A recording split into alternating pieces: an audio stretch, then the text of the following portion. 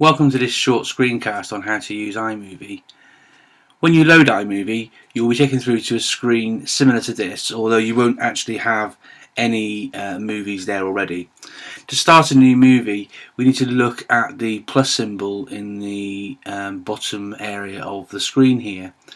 You'll see that there are a number of icons here at the bottom. On the far left you can see the question mark symbol. Tap that and that gives you a few pointers, and I'll leave it there. So if you tap the plus symbol, you can start a new one. If you tap the play symbol, then you can play that particular movie that you're working on there from this view, full screen from within iMovie.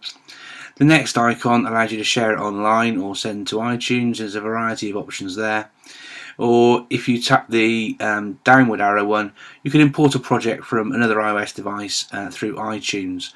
So if your iPad is plugged into your laptop or whatever, and you're using iTunes, you could bring in a project using that icon there. There is some more help option available, and you can see it on the left hand side, and that's very helpful too. On the far right hand side, if you tap that sort of bin icon, then that would delete that particular movie from within iMovie. At the top you've got a variety of bits of information there to tell about your movie. You've got the name of it, and if you want to rename it you just simply tap on the top as it suggests and type in what you want it to be called. And below that you can see what the date was when the movie was created and how long it is. Now, when you do tap the plus symbol, you do get two options. You can do a new project, which will be a full proper movie, or you can do a trailer. Trailers are particularly useful if you want to showcase a short sequence of pictures or video, which can be annotated, and you can put titles on and what have you. And there's a variety of different templates in there which are really good. It's very easy to set up a trailer. If you go into the trailers by choosing one there, you can see across the bottom you get different templates, like I said, and basically if you tap create in the top right hand corner, what you would do then is, once you've got into there, just fill in the different items that you would want. You've got your outline, which you fill on the left hand side with names of people involved, so forth and so on, and then go to storyboard, and from within here you can then add in the different media that you want.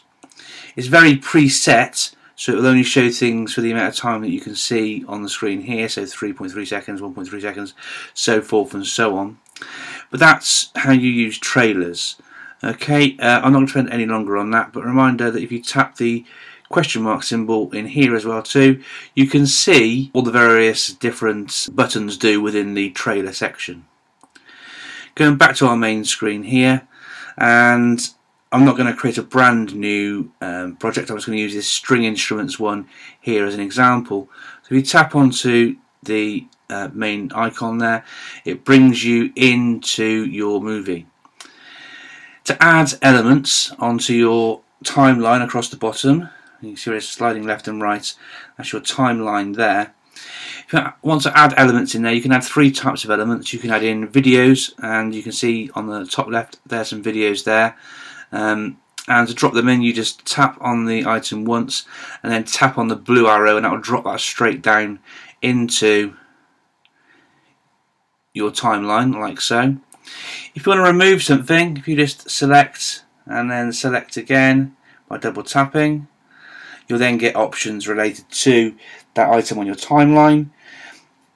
You can delete the clip straight away, you can change the volume of it working up, you can add, if you want to, a location piece of information onto the screen, or you can add a title style. And there are three title styles you can choose from to annotate a particular clip. So if you tap on there, you have the opening, the middle, or an end. Now iMovie draws the formatting of your annotation from the style or theme you choose from your settings icon. So if you go to settings in the top right hand corner, when you go into there you'll see there are different templates that you can use. So if I was to choose the template news like so, and then go back to my clip, If I double tap on it and go to title style and choose opening, you'll now see that it's applied that particular style to it. So I'll give it a title, let's say string instruments, and that now appears across the whole of my movie. So if I press play, we'll see that this is a short explain everything video that comes in like so. Now when you apply these different themes or annotations on top of something on your timeline, it will stay there for the duration of the actual clip. Now that movie I've dropped in there is 3 minutes 12 seconds. I don't really want it saying string instruments for 3 minutes 12 seconds on top of that clip. So what I want to do is I want to split that clip up a little bit. So what I can do is move the item along the timeline to where I want to actually split it and stop it happening. So I want it to be quite quick. Now remember, this is a 3 minute 12 second clip. To make things a bit more fine, what I can do is I can sort of pinch out and I can actually stretch then how fine the timeline is. That's far finer now. See, I can, it takes me much longer to scroll along my clip now, and that's because I'm zoomed in, as it were, on it, and I can see things more by second than I could previously. So I move my clip along that timeline, along the red point there, and if I just tap onto the video on my timeline, and what I'm going to do now, I'm going to swipe my finger from top to bottom along that marker that's coloured in pink. And what that will do, if I go from the top yellow line to the bottom yellow line in a single fluid motion going downwards from top to bottom, what it will do is it will cut that clip. And now the beginning part will have that application of the style, but at the join there it will then disappear. Now just because there's a gap there's no gap in the fluidity of the actual video. Watch this. explain everything. The first thing we can see is that I have brought in... So it goes straight from the one into the other. Now what we can do, if we've got various points during the movie that we want to annotate, all we then need to do is just keep on splitting it like so, and then adding in whatever title style we want on top of that video. So that's how you work with video in there. You cannot do the same thing with pictures. So if I come out for a second and just load up a different iMovie project, one here, and these are 3 photos I've put next to each other. Now I can annotate these like I did the others. You can see there's a little annotation there on top of this image here. And again, I can zoom in the timeline and what have you, but if I select the picture, I can't actually get it to sit on the actual picture, so I can split it up. I could duplicate it and have more than one if I wanted to, okay, but I can't actually split it. Whilst we're looking in this view as well, we can see that we've got some extra icons on the screen right now where our actual picture is being shown. Start, 4 seconds, done. I can change the length of how long the picture stays on the screen for by tapping on one of the 2 yellow markers on the actual image and dragging them outwards or inwards.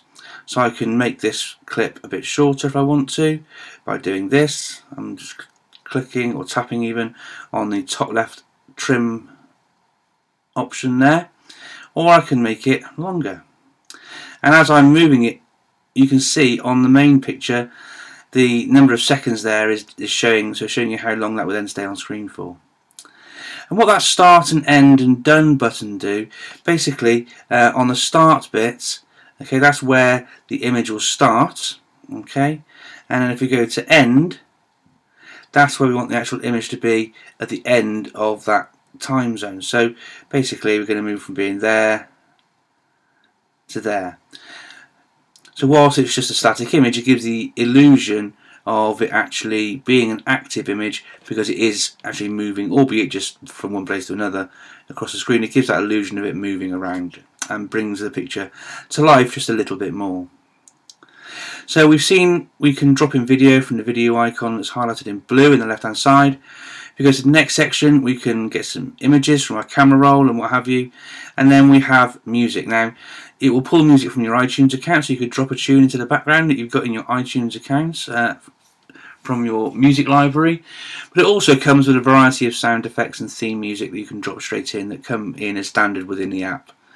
And you just select the item to listen to it. So let's go to theme music, and then if you tap on the little play arrow on the right hand side there, it will then give you a little preview of what that music sounds like. If you want to drop it in, you would just simply tap on it and it will drop then onto your timeline like so, and that music would then play. So if you want to just make sure that that's the piece of music you want, say preview it by tapping on the arrow first and tapping on the square to stop it. So that's pretty much it. You can record a narrative over the top if you want to. So if you look at the middle bar there, you've got the three icons we just discussed, the dropping in video and pictures and sound and what have you.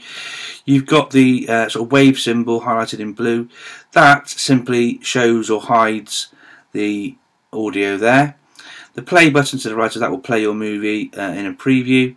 The one on the far right side that looks like a microphone, tap that and you're able to then record a narrative over the top. So if you've got some photos and want to actually, rather than just annotating, or you could just talk over the top of it, a bit like I'm doing right now, tap record for that to happen. Alternatively, you can tap onto the camera and that will open up your camera to record straight into iMovie if you want to do that. Last few bits, there is a settings icon here which we saw before. You can choose to have theme music on or off. You can get the background music to loop if you want to, if you know your video is going to be a bit longer. And you can get various things that you drop in, your pictures, your videos, what have you, to fade in from black or to fade out to black to give it a sort of cleaner effect. So that's pretty much it for within iMovie. There are some more extended features, but that's not really within the scope of this presentation. But to get your movie off at the end, remember we need to render it out. So go back, and from within here, we saw before from here we can share online. So if we tap the share icon there, and there's a variety of share options there. If you want to just wrap it straight onto your camera roll, then let's do that. For example, tap camera roll, and you then get some options about the quality. Bear in mind, the higher the quality, the HD option for example, then obviously the longer it will take to process and the more space it will take up on your iPad. So that's iMovie. If there's something you can't do but think you should be able to do and can't work out how to do it, then please get in touch and I'll see what I can do to help. But in the meantime, that's iMovie. Have some fun. Thank you.